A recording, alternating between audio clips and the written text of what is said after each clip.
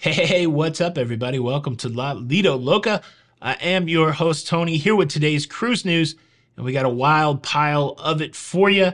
You got to stay to the end on this one because I'm going to tell you about some new technology in narcotics detection. The dogs may be going away, replaced with insects. Yeah, but let's start off with a interesting cruise news story. There's a cruise line out there that is canceling 4 months worth of cruises on one of its cruise ships. Norwegian Cruise Line has announced the cancellation of several upcoming sailings on the Norwegian Epic. The affected sailings, which run from December the 1st, 2023 to April the 9th, 2024, include departures from Rome, Haifa, Trieste, and Lisbon.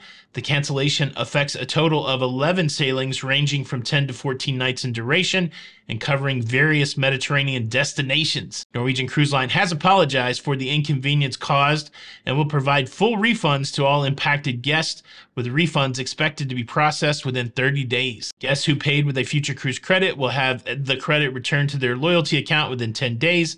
Additionally, the cruise line is offering a 20% discount on any European sailings until April the 30th, 2024, and an additional 10% discount as a future cruise credit for any future voyage until December the 31st, 2024.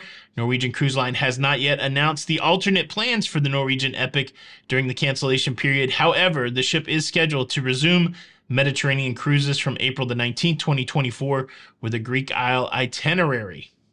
From cancellations to new bookings, Holland America Line has just opened up the bookings for its 2025 Grand Voyages. The two voyages, one named Pole to Pole and the Grand World Voyage, are both scheduled to depart in January 2025. This is the first time the cruise line will be offering two simultaneous Grand Voyages lasting over 120 days. The 133-day Grand Voyage Pole to Pole will be aboard the MS Volendam, visiting 5 continents, while the 124-day Grand World Voyage will be on the MS Zuiderdam. Both voyages will commence and conclude in Fort Lauderdale, Florida.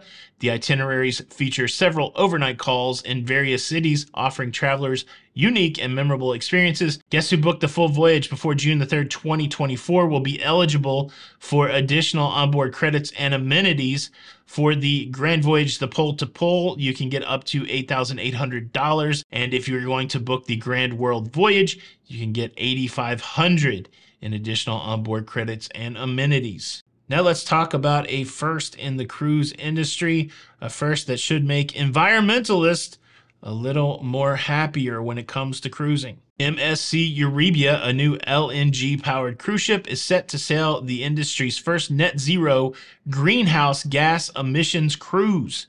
The ship is currently under construction. It will depart from Saint Nazaire in France and head to Copenhagen, Denmark for its naming ceremony. The 4-day sailing aims to demonstrate the feasibility of net zero emissions cruisings. MSC Euribia's voyage will utilize bio-LNG with a mass balance system, ensuring the use of renewable biogas.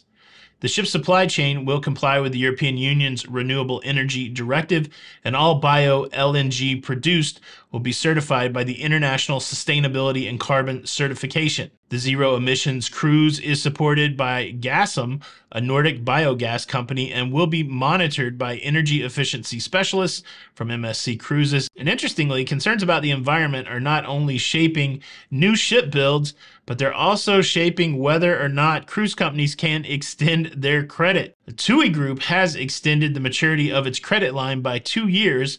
The interest conditions of the revolving credit facility will now be linked to the group's emission reduction targets confirmed by the Science Based Targets Initiative. TUI aims to reduce cruise emissions by 27.5% by 2030. The review and its confirmation of these targets by SBTI set new standards in the tourism sector. TUI was another cruise brand that took out massive debt during the shutdown. They still have multi-billion dollars worth of debt, and it is very interesting to see the extension of that debt, their ability to pay that debt off at a later time, tied to their environmental profile. Our next story sees a Princess cruise ship being disrupted by weather. Guests aboard the Sky Princess cruise ship have encountered challenges on their journey. The cruise departed from Southampton, England on May the 13th with plans to visit Norwegian and Icelandic ports before returning on May the 27th. However, weather conditions, a medical emergency, and an upcoming storm have led to significant changes in the itinerary.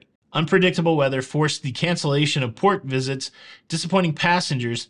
Additionally, a medical emergency prompted a return to port, and the upcoming storm adds further complications. Guests booked on subsequent cruises may also face challenges due to unfavorable weather forecasts. I'm not super fond of that story, as I will be making my way to England next week to board a Princess cruise ship for a cruise around the British Isles. Hopefully the weather does not impact any of the ports.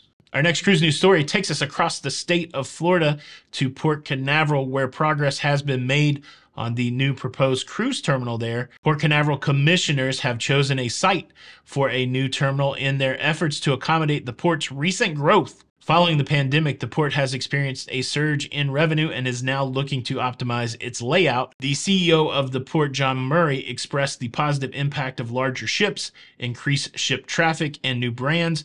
Last month alone, the port welcomed 600,000 cruisers, and they predict the number to reach 3 million by the end of 2023. The port currently supports 43,000 jobs and pays $2.3 billion in wages. Certainly it's going to take a couple years to build a new terminal, but it's good to see the progress happening. We have another cruise line implementing Starlink internet. This time it is Linblad Expeditions. They will introduce SpaceX's Starlink broadband internet on its fleet by the end of the year. The cruise line aims to provide connectivity to passengers traveling to remote destinations. 3 new internet packages will be offered, with the higher speeds available for a fee. Normally, the internet is included on Linblad. The decision reflects the cruise industry's focus on improving onboard internet services in challenging maritime environments.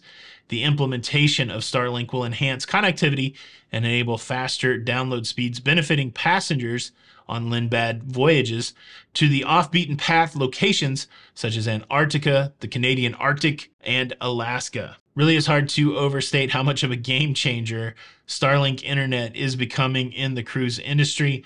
You see most of the major cruise lines, and then even some of the smaller cruise lines, putting faster internet on their cruise ships. Comes with a cost, certainly, but the option is there for faster internet, which I think options are good. Now, quickly, I want to circle back around to a story yesterday where we were talking about drug-sniffing dogs on Carnival Cruise Lines. Several folks reached out surprised by the statement that I made that there were drug-sniffing dogs on board. A lot of people are accustomed to drug-sniffing dogs being at the terminal, but we're surprised that the dogs might also be on a sailing. Yes, that certainly is true. I have seen pictures of drug-sniffing dogs in the passageways of cruise ships going from cabin to cabin.